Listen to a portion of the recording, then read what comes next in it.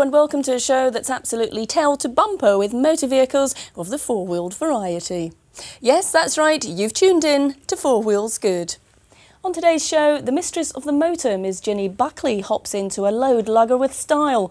John Wright shows us the tools of his trade in Inside Motors, and we catch up with viewer Dr David Hay as he test drives the brilliantly economical Seat Ibiza TDi in Spain.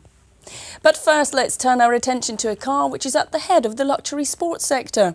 We all recognise the Audi A8, but that's not quite what Ian Royle has been driving.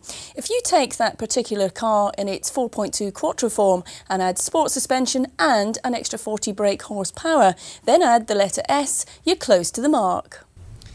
Now, for the past few years, the luxury car sector has been dominated by the likes of Jaguar, BMW with their 7 Series, Mercedes with the S-Class and Toyota with the Lexus.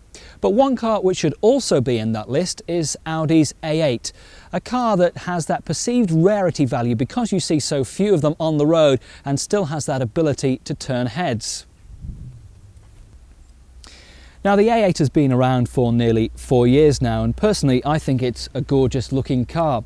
And there's one thing that Audi engineers and designers are very good at, and that's coming up with hot versions of their cars. There was the S2, the S4 and the S6. Well, now Audi engineers have gone back looking through their desk drawers at headquarters for that letter from the magical Audi alphabet, the letter S. And this is what they've come up with, the S8. Now, up till now, the A8 range has consisted of a 6-cylinder 2.8 litre engine and V8 3.7 and 4.2 litre engines. Well, now the S8 ups the stake considerably, especially in the power department. The S8 gets a whopping 340 brake horsepower engine, as well as being linked to that Quattro 4-wheel drive system, Tiptronic gearbox and the sports suspension.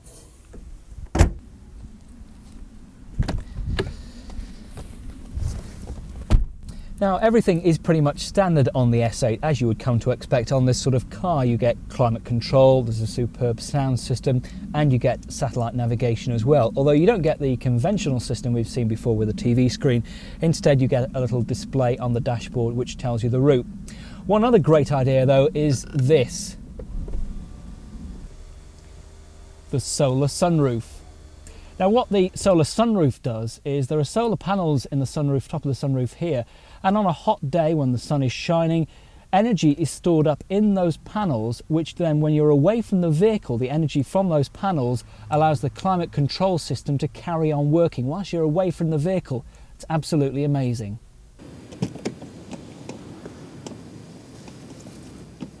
Now, the main rival for the S8 is Jaguar's XJR V8, but the Audi wins hands down in terms of accommodation, both for passengers and in terms of boot space. Now, where Jaguar always claim that you can fit 2 sets of golf clubs in the rear of their cars, with the Audi you can get the 18th green in as well. So, what's the S8 like on the road and how does it drive? Well, let's see, shall we? And enjoy.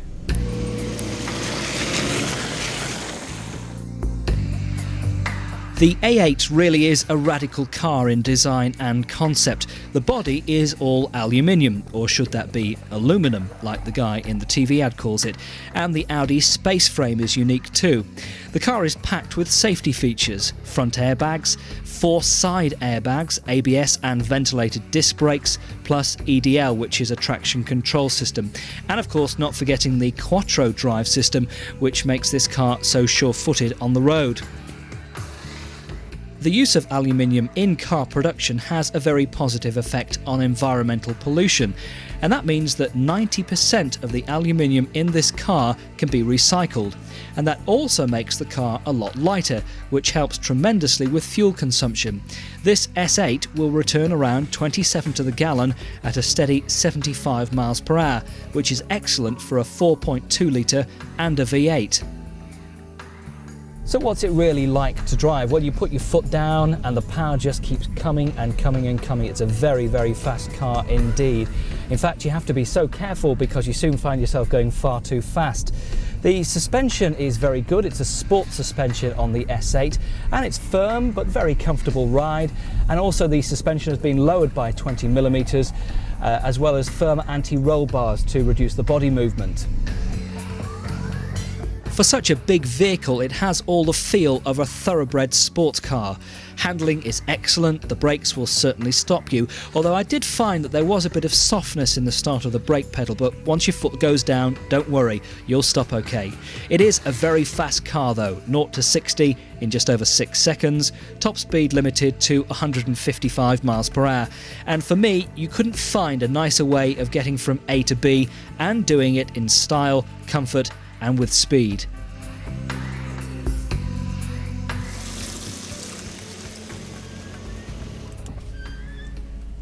So, what is the main competition for the Audi S8? Well, really the only other large sporting saloon on the market is the Jaguar XJR V8, and that's had a tremendous amount of acclaim, and rightly so. But for me, I really like this car. I've grown to love it over the past few days. And I think also the fact that you don't see many A8s out on the road, that adds to its exclusivity. I mean, let's face it, in some areas of the country, BMWs, Jaguars and Mercedes are almost 10 a penny.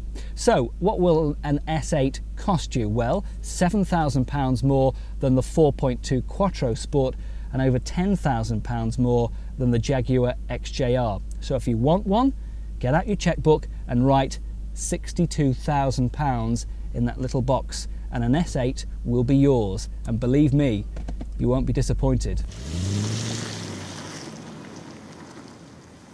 A bit of a dream car at that price. Maybe I'll check the finances later. Well, it's over to Spain now, where we ran into Dr. David Hay, one of our many regular viewers who was holidaying out there.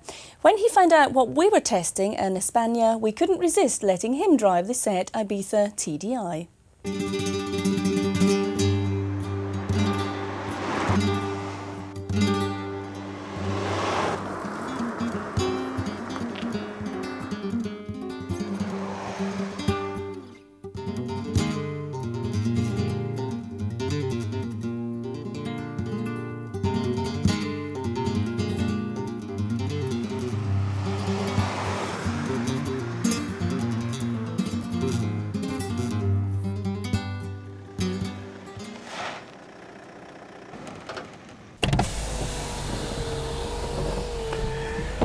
Everybody knows about the great Golf TDi. It's a superb car with plenty of punch.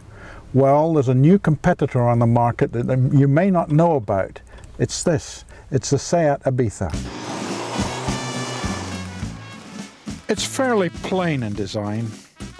A standard European small car. But you can't get away from the impressive image we now have of the TDi's sister, the Cupra Sport, which has been making its mark in the world of rallying recently. Inside, well, it's fairly nondescript. As you'd expect, the dials are easily visible, the knobs and buttons are all fairly accessible, and with the inclusion of a neat stereo, you feel your life has been made that little bit easier. And of course, we mustn't forget the power steering and the air conditioning. Less and less of a luxury these days, more of a necessity. The driver's seat is fully adjustable, there's plenty of headroom. However, I did find that after a 3-hour continuous drive, the lumbar region of my back began to ache slightly. Well, that's a bit harsh maybe. You do find this with many cars in this class. It wasn't exactly the TARDIS, but it did surprise me how much I managed to fit in the boot. One area that I really enjoyed was the brute power that lies beneath the deceptively understated lines of this vehicle. It's not quite a wolf in sheep's clothing, but it does have the bite. Overtaking is no problem. When the turbo kicks in, you sail effortlessly past the longest of lorries in seconds. When it comes to cornering, I want the best. I took the Ibiza around some pretty contorted hill roads in northwest Spain, and it didn't let me down. The brakes were precise and efficient. They did their job. In summary, I liked this car. It did what I wanted, when I wanted it. However, with an engine like that, I would hope that it would look a bit more like it drives.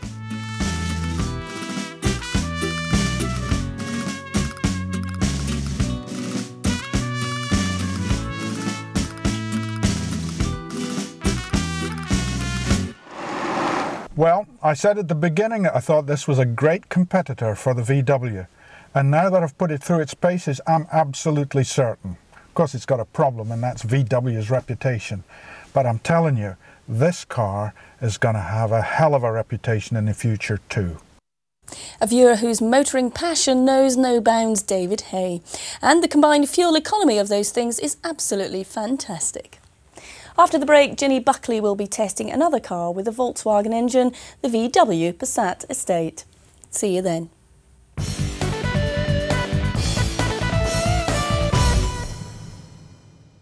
Welcome back to Four Wheels Good, the genuine grand tourer of the motoring world. A car which has relatively recently had a celebrated radical facelift is Volkswagen's Passat. But it's not just the saloon version that's wowing the public. Ginny Buckley has been driving the VW Passat estate and puzzling over its popularity.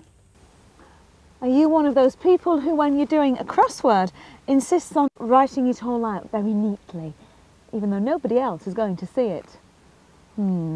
Have you ever been offered a job at Volkswagen? I'm talking about attention to detail, obsession, the theme of the advertising campaign for the new Volkswagen Passat. The obsession theme would seem to have more than an element of truth when you reflect that the Volkswagen team behind the new Passat must have spent months perfecting the ergonomically designed damp and grab handles, or the lovely thick-rimmed steering wheel, or that solid thunk of the door closing. And don't we all just appreciate that right kind of soft rubber to line the coin tray? All minor details perhaps, but the plus points add up to create the award-winning success story the new Passat saloon is. But this is not the Passat saloon. Just arrived in the showrooms, this is the new Passat estate. This load-lugging version of the saloon should in theory be a great hit in the UK, if only because estates of previous Passats have always been big sellers. Unlike some estate versions I could mention, the variant back-end style looks naturally in proportion to the front. Its clean, cool lines may not shout fashion statements, but instead they ooze a kind of sophisticated modernism. It simply looks good. But estate buyers will be far more interested on what's on offer inside, and they won't be disappointed. On paper, the Renault Laguna estate may have a far roomier load bay, but the Passat estate is actually wider and generally far more useful. And there's no fashionable fancy curved end here. Volkswagen have remembered that most of the time you fill your boot with suitcases and big square boxes, and as a result everything is extremely angular, so you can fit the maximum amount in. Just look at the thought processes Volkswagen must have gone through to anticipate the needs of the estate user. There's a low-level floor, a wide opening, a protective covering for the bumper, a bright metal load bay lip shield. There's chromed load lashing points, slide rails to protect the carpet, 12-volt power sockets for portable fridges or whatever. And when you're ready to close the tailgate, you have twin handles to prevent your little fingers getting dirty. Do you remember the days when the extra stiffening and suspension adjustments that were needed for estate cars meant they weren't as much fun to drive as their saloon sisters? These days manufacturers have found ways to keep the driving dynamics very similar from saloon to estate, and the Passat is no exception. The new 4-link front suspension and separately mounted springs and dampers give a very smooth ride. While the driving experience is not exactly thrilling, but it's certainly very willing. I'm driving the 1.9 TDi Sport. Yes, a diesel, but this is a direct injection turbo diesel. It gives off 110 brake horsepower at 1900 RPMs. With performance like this, the days of the hopelessly sluggish oil burner are long since gone. For real power freaks though, just wait a few months when the Passat estate will be available with the revolutionary VR5 2.3 litre petrol engine, or the 30-valve 2.8 litre V6 boasting 193 brake horsepower. Both of these will be available with a Tiptronic gearbox. File under wild and wicked sporting estates. When putting the Passat's interior together, somebody obviously had a very good rummage through the Audi parts bin, which I must say is no bad thing. The interior has a very solid and expensive look and feel to it. There are cup holders galore, cubby holes everywhere, and what about these wonderful louvered vents? It's comfortable to drive as well. The steering wheel adjusts in 2 directions, and there's an excellent ratchet-style height seat adjustment system. Overall, the Passat Estate is just as impressive as the saloon. It's extremely stylish and very practical. But there are a few flies in the ointment. It's a real shame that in the advertising campaign, Volkswagen made us look at obsession to detail. Because on the Estate, there's just a few little things that make it lose marks. First of all, the radio. It's too low down, and you end up taking your eyes off the road too much to fiddle around with it. The fuel filler doesn't fit properly, and is it really meant to be this flimsy? The clutch footrest is at the wrong angle. The angle is a bit too steep for comfort. But all of those are just little niggles when you look at the Passat Estate overall. The car is really a magnificent achievement that should worry the likes of Audi, BMW and maybe even Mercedes. For a starting price of just under £16,000, you get a solid, reliable and well-built estate with plenty of room that should experience excellent residual values. Let me leave you with this thought. This particular Passat Estate has the new TDi 110 brake horsepower engine, independently assessed as the most fuel-efficient internal combustion engine ever installed in a production passenger car. And they've installed this engine in the most aerodynamic car in its class. The result? An astonishing 63 miles per gallon on the urban cycle. Less trips to the filling station, and less chances for you to have to open your wallet. 12 across, a description of the new Volkswagen Passat Estate and a term of farewell. Goodbye. It's amazing how Volkswagen have paid so much attention to the details of the car, but I suppose Jenny's right, it all adds up. Well, it's time now to fly over to the magical mechanical world of the man with the moustache. That's right, John Wright's Inside Motors.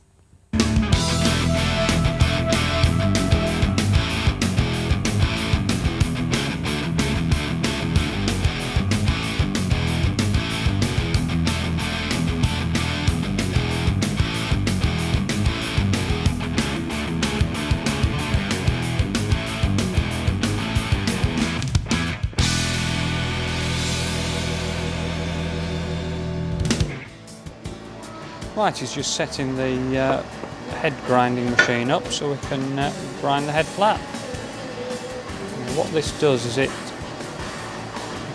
gives the gasket a very good key,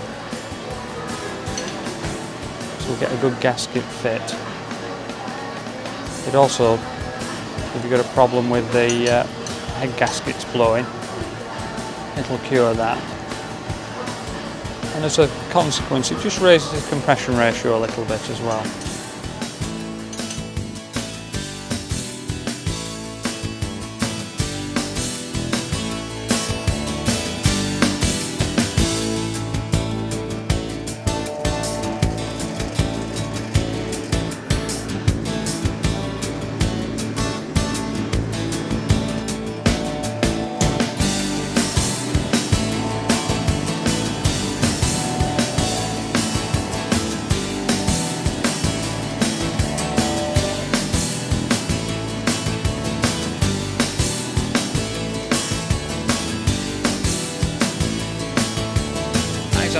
Absolutely beautiful. Thank you very much. Okay.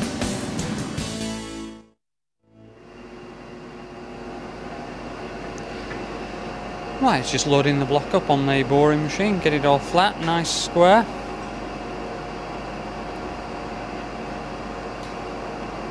Check it for rocking.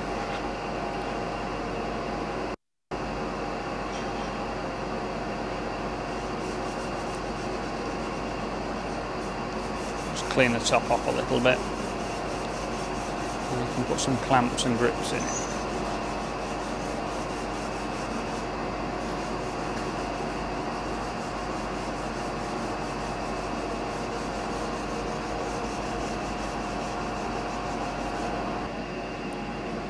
Put a straight edge across it.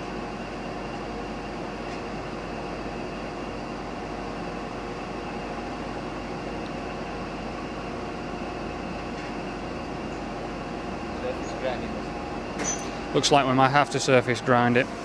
How far do you think it is out? Well, it's certainly more than the paper, which we know the paper's 2 thou thick. Because you can move the paper under the straight edge. It's hard to say exactly, but we'll better determine that when it's on the surface grinding machine. Okay, we're in your hands. I mean, if you say it's out, it's obviously out. Yeah, we'll surface grind. Do you do that before boring or after? Do it after boring, but before honing. Okay, lovely. Okay, Robert, these are the pistons we're going to use. Right. Okay, I'll set my bore gauge to suit that sizing. What size is it? It's 2.542 inches, which is standard size for a Mini 1000. Lovely. Okay, you get away with it.